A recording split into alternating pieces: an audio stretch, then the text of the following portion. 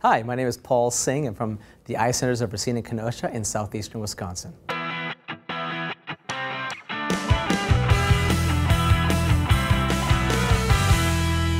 Well, today our session was really new devices in glaucoma, both on the laser side as well as more of the incisional side. Well, first of all, I think we're seeing the excitement and the proliferation of technology that we started back in 2012 with the iStent and others. We're seeing that continue. So there's a lot of excitement on new technology, both on the laser side and incisional side.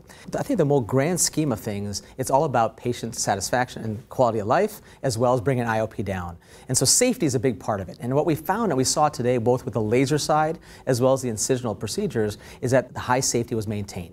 And high safety is important because for us to really move the needle to earlier intervention of glaucoma, to take away compliance and adherence as an issue, we have to justify the surgery by giving us high safety. So what was nice is here, both on the laser side with the SLT, there was kind of ab-externo transscleral SLT, there was something called ELT, which is a procedure that makes an otomy, or makes it rather an opening into the conventional pathway.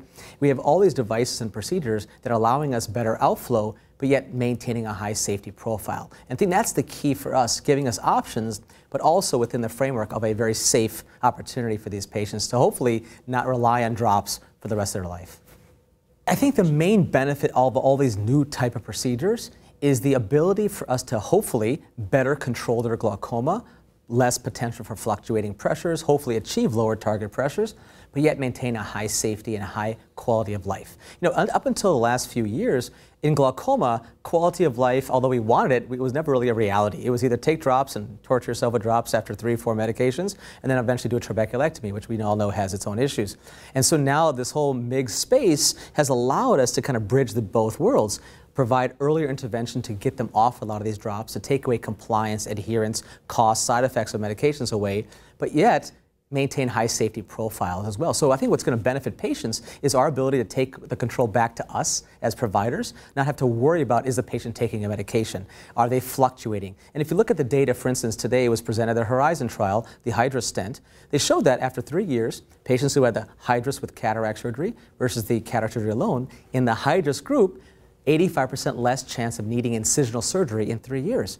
That's really telling us that we are hopefully preventing people from getting worse. And part of that might be not just IOP reduction, but also compliance, improving compliance. So I think more and more now than ever before, we're appreciating how much compliance can affect IOP control and long-term disease progression. And so now with these different devices, whether it's the laser devices, whether it's an incisional device, because the safety is higher, why are we waiting till the patient has 3 or 4 medications? Even if the pressures look good, the visual fields may be stable now or 2 years from now, we know that over time, it's not always going to be stable. So if we can intervene earlier, we have a better chance of halting the progression.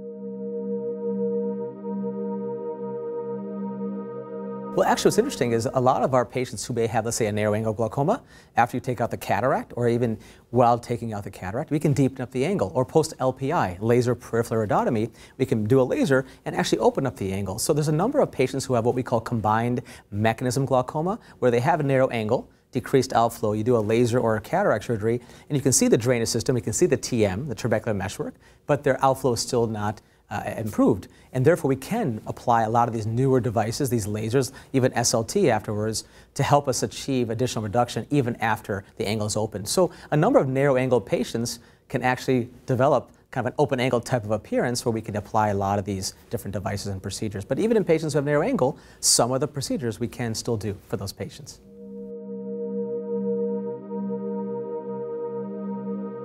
And I think what's unique about Glaucoma 360 is the accessibility of not only industry, but providers, from financiers. I think they're seeing a number of different disciplines of healthcare in the eye care industry coming together and are very accessible to each other. There are very few other opportunities I've seen in my career and other meetings where I have access to all these disciplines of healthcare in one sitting. And they're more than happy to share their experiences. You know, I think there's a very open forum where sharing ideas is welcomed. And again, the goal is to help advance our field and prevent blindness. And so I think, to me, this is a really unique opportunity. And for those who have not attended this meeting before, absolutely, I think it's worth their while attending.